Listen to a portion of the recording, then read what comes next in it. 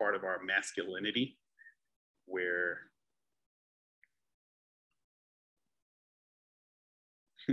sorry about that, didn't have my video on. Some of us men can feel like we've lost a part of our masculinity.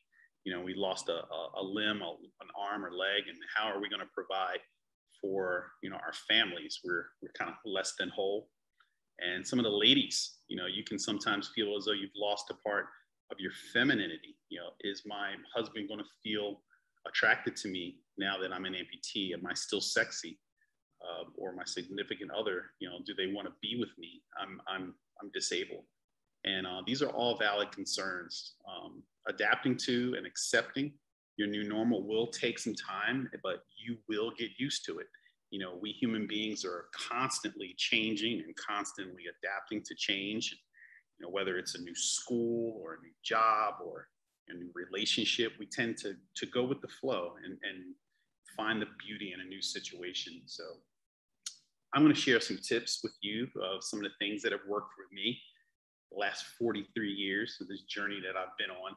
I've experienced so many different situations and emotions. And in all honesty, in the beginning, I had nobody to help guide me through this journey, because back when I first became an amputee, the support systems were not in place, as the resources were not as readily available as they are today.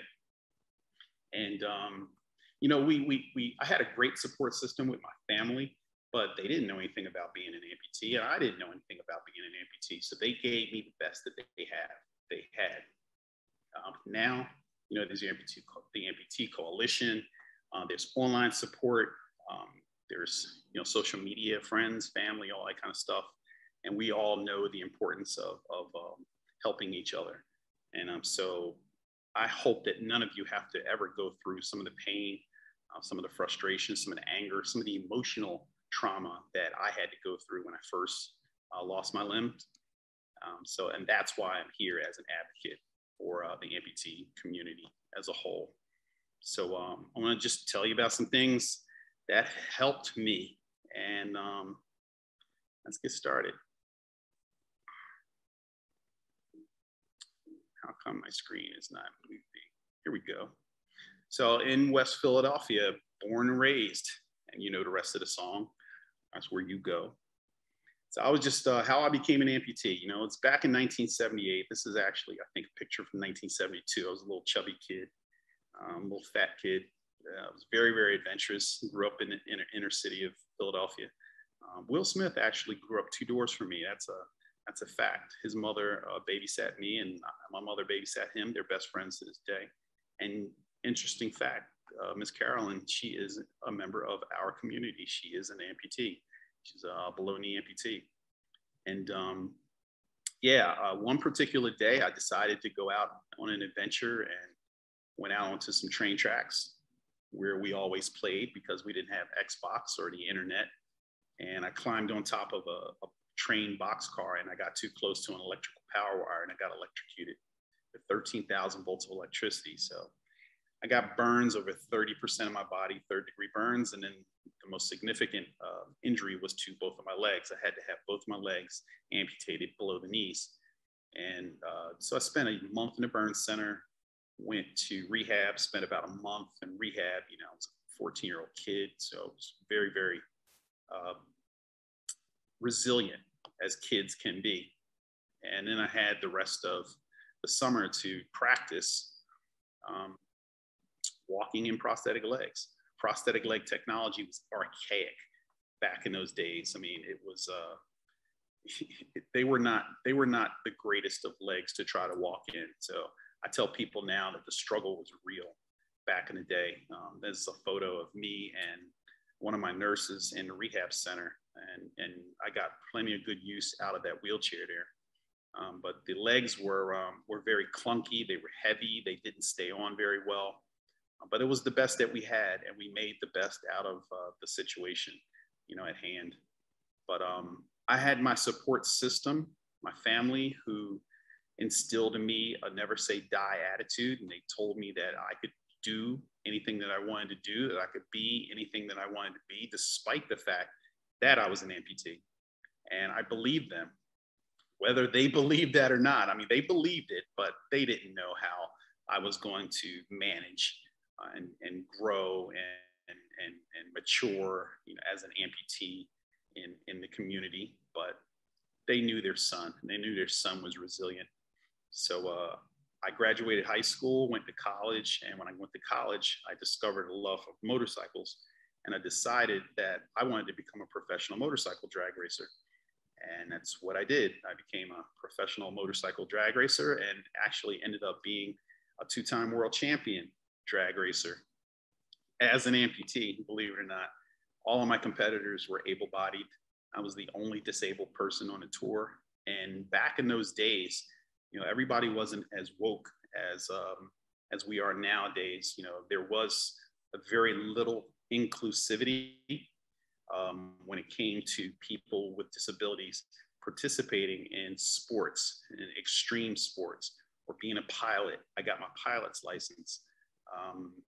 I raced these motorcycles, but I didn't tell the governing bodies about my disability back then because I was scared that they would not let me participate, because they, in their minds, people with disabilities back then were more of a liability than an asset.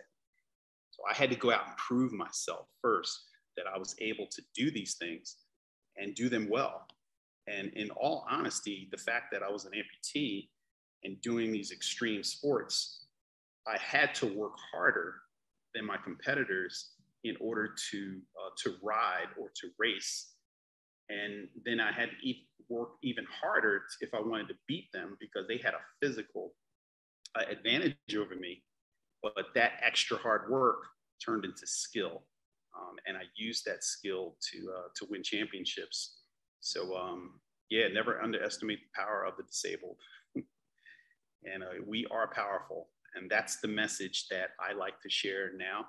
That's the message that a lot of us amputees, my brothers and sisters, we like to share, because we're slowly changing the perception of the disabled when it comes to living and pursuing our dreams and setting high goals and standards for ourselves. People no longer look at us as liabilities, like I said. They look at us as assets, as champions. But so that's my background. Won some races, got on the map. Good Lord wanted me to use my racing and my championships as a vehicle to open doors, to get the attention of the public about the power of the disabled. So adapting to limb loss. Let's talk about that for a minute. 3 of the tips that helped me adapt to my limb loss, and it took me a long time. I'm talking years, probably decades, for me to actually fully accept who I was or who I am. 3 tips that helped me was: 1, acknowledging my feelings. 2 was finding your purpose in life, and 3, setting attainable goals. And acknowledging your feelings. If you're feeling lost and depressed, angry, confused, hopeless, you have every right to feel that way. Initially, when I was going through, some of the rehabilitation, I think a lot of times we focus on the physical rehabilitation when you lose a limb, and we don't focus on the mental rehabilitation, the psychological, the emotional rehabilitation. And that's just as important as the physical rehabilitation, learning to walk again, or learning to use an upper limb prosthesis if that's your situation. You have to acknowledge those feelings. You have to go through the feelings of depression and the feelings of anger and confusion and hopelessness. And keyword being through, going through them.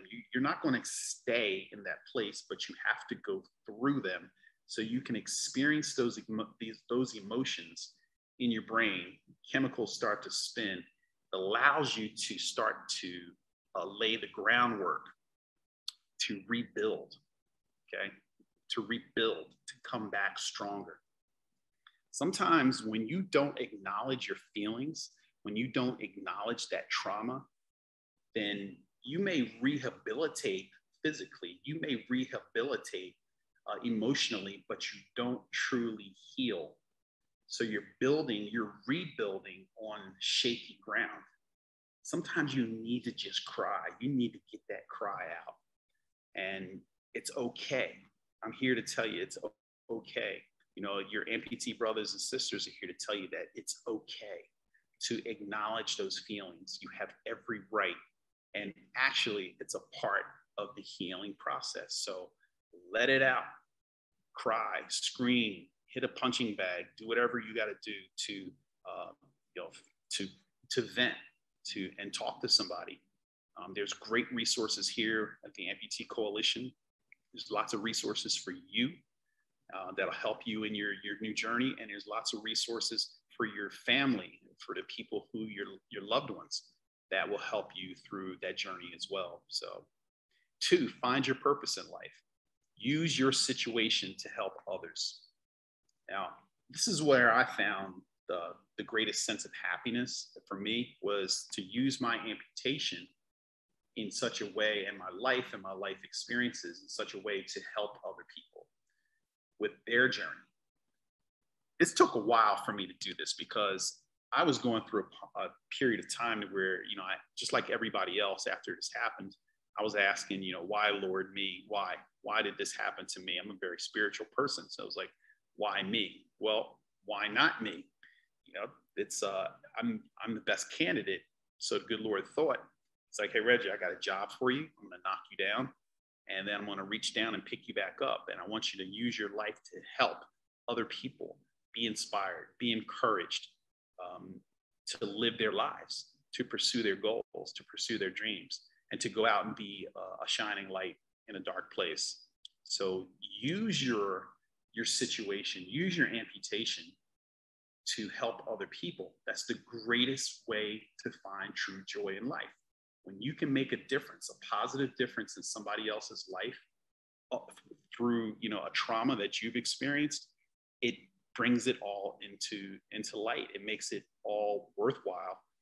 It makes sense out of the situation about what happened to you. So find your purpose in life is my second tip. And 3, set attainable goals. I think this applies to everybody. You have to set goals for yourself. Now, those goals don't have to be, you know, huge goals like the caption says here, like climbing a mountain. You know, you set daily attainable goals so you can see progress. That goal, the first goal for me, was just learning how to walk in parallel bars. Then after I built up some strength, I set a goal for myself to walk with crutches. After I build up more strength walking with crutches, my next goal was to walk with a cane. And so there was slow progress, but it was steady progress, and I could see the progress, which motivated me to continue to improve and to give more and to set more goals. Your smallest attainable goals, like I said, should be things that you could accomplish daily. And then set some goals that you can accomplish that'll take you like a week or a month, and definitely set some long-term goals for yourself, stuff that's going to take you maybe a year to accomplish. And these things will help you to gain structure, you know, in your life. And these were very, very therapeutic. These 3 tips that I'm offering you here. They worked for me. I've talked with other amputees, and they've done similar things in their rehabilitation process, and it's actually worked for them. So it's very, very valuable to do that as well. So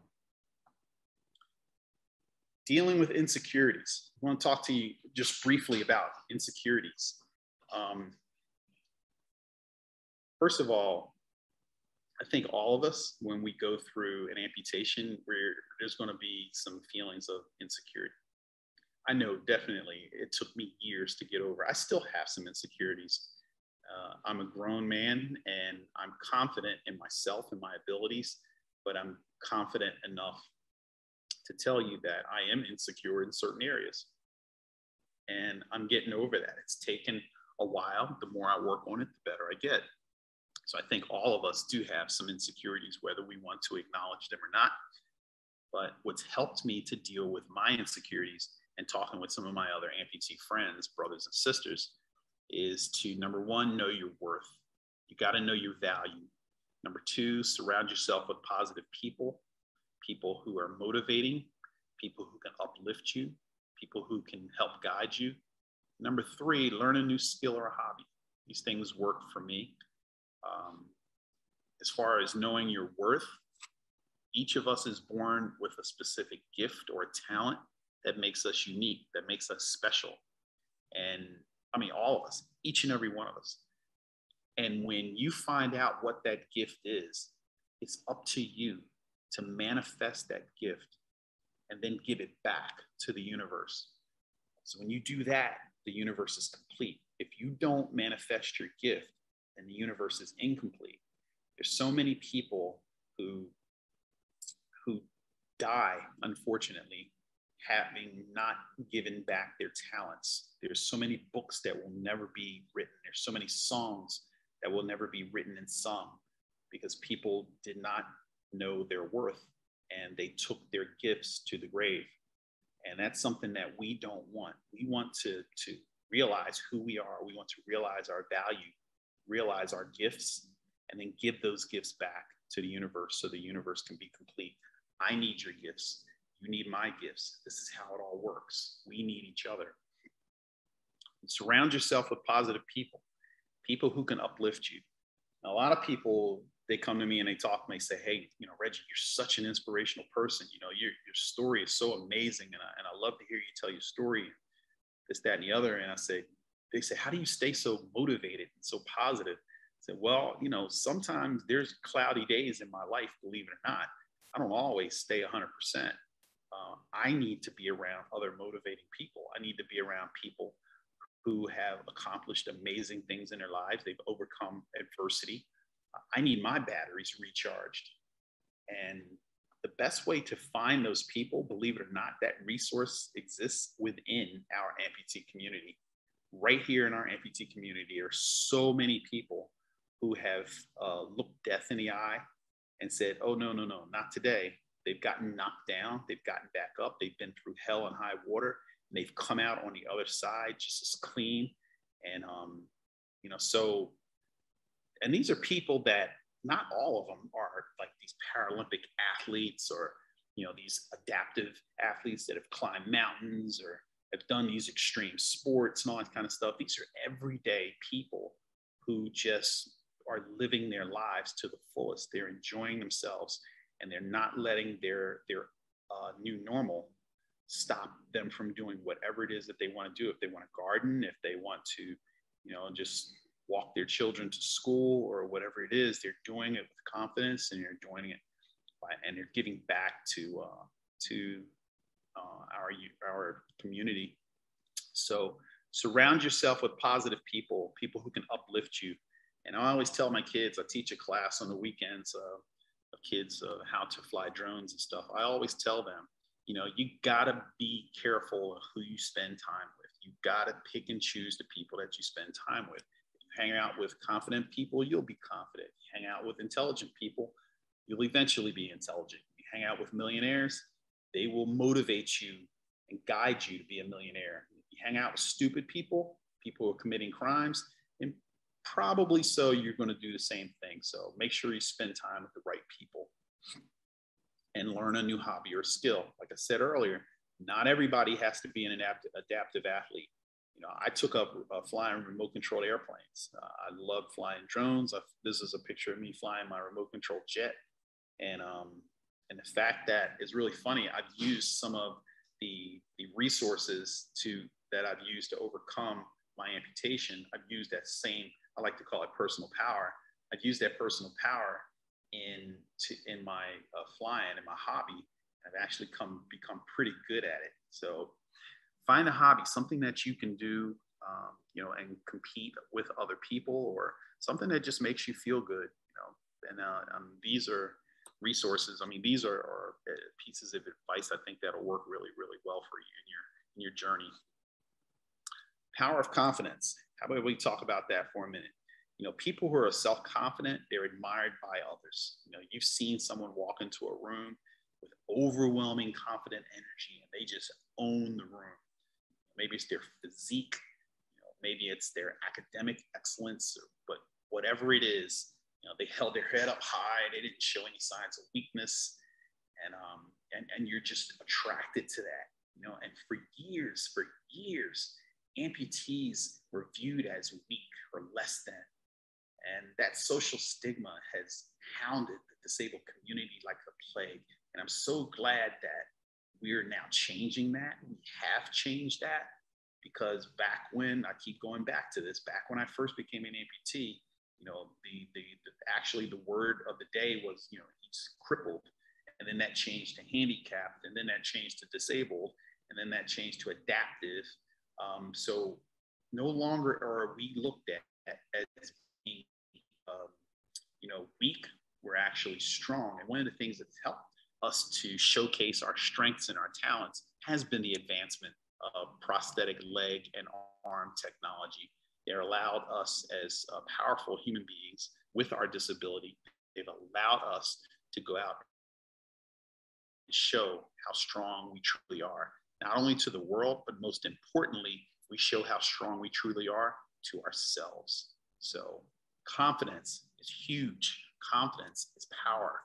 My ability is stronger than my disability, and that's straight talk.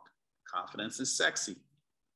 Ladies, even though you may have a disability or you're missing a limb, if you can own that and be confident and comfortable in the skin that you're in, that's hella attractive to a man. I'm telling you from experience. And gentlemen, I've got scars all on my arms. I have 2 prosthetic legs that I wear to walk. And when I'm out in public and I go out and I walk into a room, or I get on an airplane, or I'm walking through the airport or a mall, and I'm showcasing, all the prosthetic leg technology, and I'm just holding my head up high, and I'm walking with just this strength, people gravitate towards that. They open doors for you. They speak to you with a softer tone. They smile. Hey, how are you today? And I see a difference. I see a difference from where I wear shorts compared to where I wear long pants. When I'm wearing long pants, people just tend to get out of my way. When I'm wearing shorts, they tend to hold the door for me, not out of pity, but out of respect. So wear your confidence like a badge and strike a confident pose. This is actually, I wish I had my phone with me. Where is my phone? There's a oh man, I can't find my phone. There was a study that was done that if you pretend to be a superhero, like you stand erect, with your hands on your hips and your legs spread open, your head held high, there's actually endorphins that are released in your brain, which make you feel better about yourself. And it can reduce cortisol, I think it is, which is like a depressant. It reduces that and actually makes you feel good about yourself. So if you are going through a dark period, just practice standing like a superhero. It was one of my favorite superheroes right here, Wonder Woman, especially when I was growing up as a kid. I thought she was hot. And, but yeah, so strike that confident pose if you need to reduce some stress.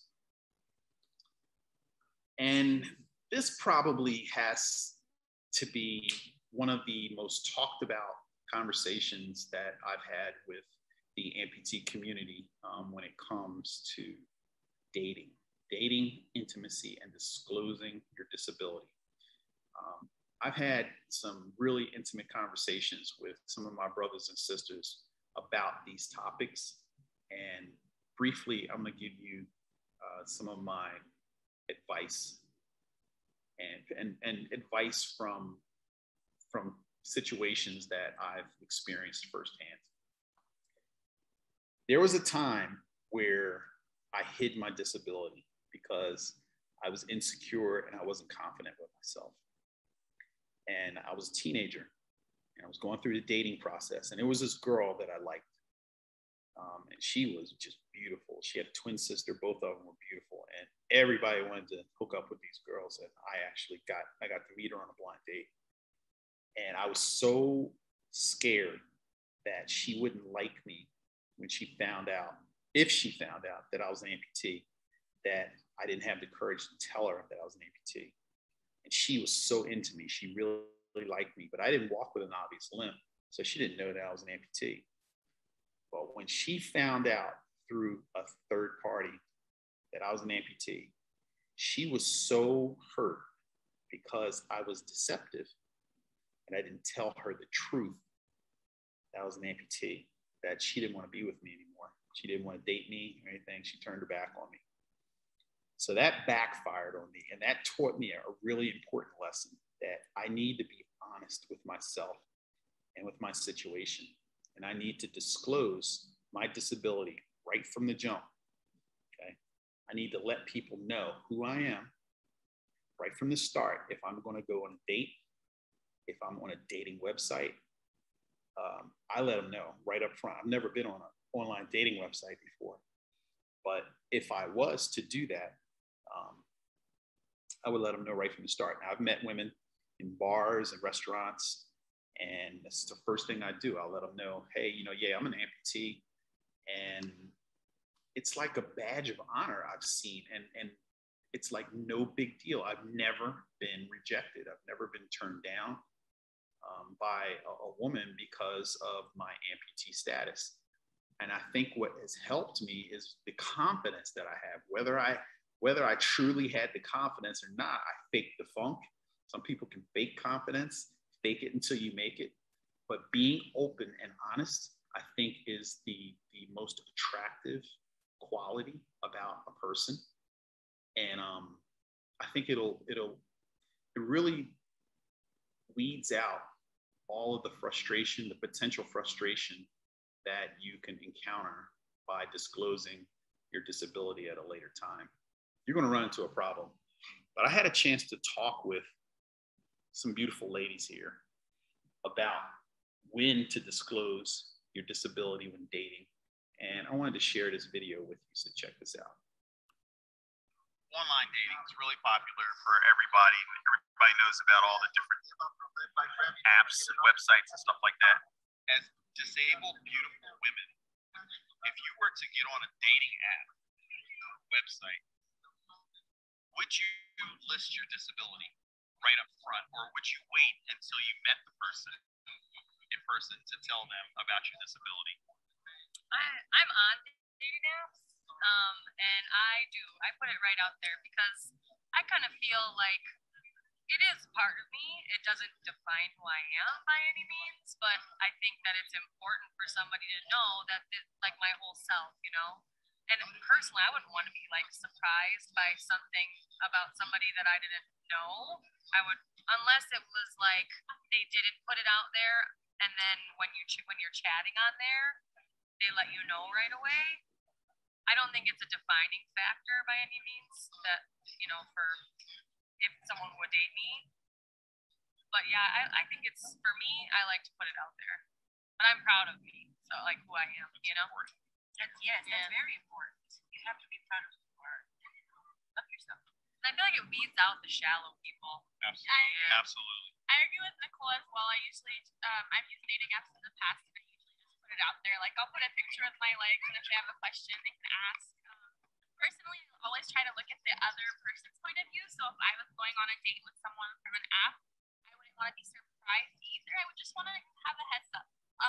Not that I would treat that person differently, but it's just nice to know. I do it as respect for the other person, and at the same time, it's important. Like you said, getting out shallow people. Some people might not be comfortable with that, and that's okay. Yeah, that's just personal preference. There might be some things that we prefer in other people we date, and maybe you won't be comfortable with other things. It doesn't always have to be physical. There are some things that we have preferences for. And I do know other amputees that are on dating apps that don't put it out there because they feel like it shouldn't matter, right? Like they're like, why does it matter if I'm missing a leg? If you see that or not, like I want you to know who I am, not my physical, which I understand that point of view too. So, like I said, I've looked at, like Nicole said, I understand both points of view. And I guess it all comes down to personal preference, when to disclose your disability when dating, what's worked for me and what's worked for a lot of other people that I've talked to about this issue is to be honest, upfront, right from the start. Like she said, it weeds out the shallow people. It saves yourself a lot of heartache, down the road. And I think, honesty is the best quality. Not only is confidence sexy, but honesty is hella sexy. So, which leads us to talking about intimacy. And what's intimacy like as an amputee? This is a huge topic. A lot of people that were intimate prior to becoming an amputee want to know if anything's going to change physically, psychologically, emotionally. There's going to be some times where people who have scars or have a missing limb, they're going to feel a little insecure to show their body part or their body with their partner. And it's totally natural. I think the best way to approach it, if you have a support system, if your partner is there to support you, but the best thing for all of us, I think, is to be able to talk with others who have been there, who have gone down that path before you, and can help guide you through what intimacy is going to be like as you're a new normal amputee. So I have another video that I like to play with of these ladies talking about intimacy. So check this out. Let's take the conversation up just a notch and talk about intimacy while disabled. I mean, you ladies are beautiful. You're amputees, but you're still whole, beautiful women. And you have needs and wants and desires just like anybody, because you're human beings. So has anything changed with your intimacy when it comes to having sex? As an amputee, is it better? Is it worse? Did you get more creative? Did you have to get more creative? I guess is what I want to ask. Throw it out there, It's people want to know. For me, it's gotten better. And I know I joke about this a lot, but it's kind of true. There aren't any legs to get in the way. You don't have to worry about legs. So I heard legs get in the way. I heard that. Yeah. And so there's more flexibility because, like I said, you don't have to worry about more accessibility, maybe. Mind you, we're all bilateral above the knee amputee women over here, so we don't have knees and our hamstrings don't connect to anything. Oh my gosh! Wow, that's awesome. Yeah, and so it really has gotten a lot better. And again, because of the fact that I've accepted myself and who I am, and I'm confident in who I am, that just makes your sexual relationship better because you have that confidence when you are with your spouse or with your partner, with whoever it is that you're with, and there's nothing to get in the way of that. Right. And so it just makes that sexual experience just so much more. I think there's a sense of nervousness, like that's how I've always been, I guess, since my amputation and having sex with someone that I've been dating. Like, are they gonna see my scars and be like grossed out? Are they gonna like not be able to be aroused like by my body? But you quickly learn, like once you're in the situation, that it has nothing to do with that. At the end of the day, we're human beings, and when it comes to being intimate, all that other stuff like leaves the room, and it just becomes this connecting moment with that other person, and it's really based on you, right? I mean, if you love yourself and you are confident in yourself and you feel okay doing those things, then when you're with that other person, it's going to be magic like it would have been regardless. Yep. That's some great advice, again, by Nicole. Excuse me. Intimacy can be better. The more open you are about yourself, about your situation with your partner. It doesn't have to be so nerve-wracking. It's all about that honesty and that confidence. So if you don't have it, maybe talking to somebody to help you get it. Let me see. Being your authentic self is a daily practice of letting go of who we think we're supposed to be and embracing who we are. Just be yourself. There's so many people out here in this world, not only people who don't who are not disabled, but just people, you know, everybody. There's a lot of people who are not happy with who they are. Then they're getting plastic surgery or they're trying to be something that they're not. And they spend so much energy. They burn so many resources trying to be who they authentically are not. Such a waste of time, such a waste of energy. Just be who you are. If people will love you for who you are. And if they don't, you don't need them in your life. So be your authentic self. This was a slide that I just saw. I thought it was kind of cool. I show my scars so that others may know that they can heal. You know, I was raised to be a person of service and to give back to the community. My father was a man of service. He taught me his ways to help other people. And that's why, you know, I show my scars. That's why I show my prosthesis when I'm out in public. That's why I show people, you know, when I'm doing certain things with my prosthesis, to know that, you know what, you can bounce back, you can heal. You know, life is not always fair. Sometimes we do get knocked down through no fault of our own, but we can always get back up. I like to tell people, especially my kids that I teach on the weekend, that inside of each and every one of us, there's this personal power. And I don't think that everybody knows that they possess this personal power because they don't necessarily have a reason to exercise their personal power. Now, us amputees, we get knocked down. We got knocked down. So we have to exercise our personal power in order to rehabilitate and adjust to our new normal. Get back to center. So, you know, we got knocked down, we were out of balance. Come back to that center place. And then we realize that, damn, I'm pretty strong. I'm pretty powerful. That personal power is inside of me. And then we can manifest that personal power and spread it exponentially into other areas of our lives. Now, people who live a quote unquote safe life, you know, they've never been knocked down, they've never experienced any trauma and no pain. They may not necessarily know how powerful they are because they don't have the daily opportunity to exercise their personal power. So there's a bright side to getting knocked down, to experiencing a trauma. It's to show that you are strong and you can rehabilitate. You can come back to center and adjust and accept your new normal. So show those scars. Chicks dig scars. Girls love scars, man, especially if you can show them with confidence and proud and be proud. And dare to be yourself. You know, we're all different. We come in all different shapes, sizes, and colors. My father told me a long time ago, son, he said, each and every one of us was born unique, born with a special gift.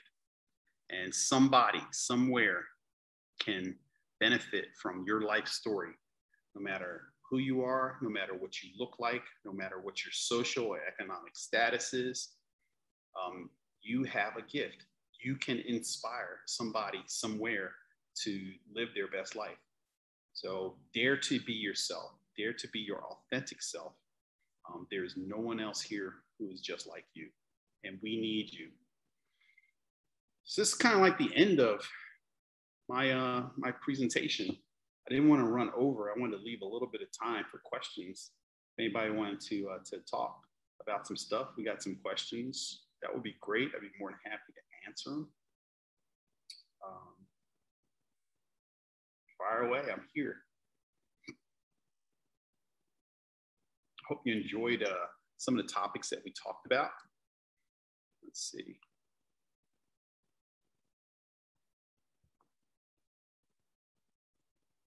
So we have question says, I worry about putting my amputation as part of my profile on dating apps because of devotees, but is that a bad thing? Actually, no, it's not a bad thing. That's being safe. There are some people that are different. There are some unscrupulous people in this world, unfortunately, that we have to deal with. And they do look at us amputees in ways that, you know, for their sexual enjoyment or whatever. And you have to be careful. You have to weed those people out. So I don't know if you're a young man or you're a young lady. I would suggest that just be careful. You know, it is a personal preference to share your profile, you know, photos on dating websites. Usually the dating websites, especially the ones that you have to pay for, a lot of times people are screened. But there are devotees there. They got money just like everybody else, and you know they can they can pay for a profile just like you or I can. But yeah, you have to be careful, and that's personal preference. Me, if I was on a dating website, I would put up a photo of myself with my prosthesis to let you know potential dates, love interests, ladies know that you know this is a part of me. This is who I am. But I'm sure so there would be some devotees that would, you know, reach out to me, and you just have to weed through the BS. You have to weed through the crap, and just be careful. You have to do that with anybody. Just be careful. Any other questions? Let's see.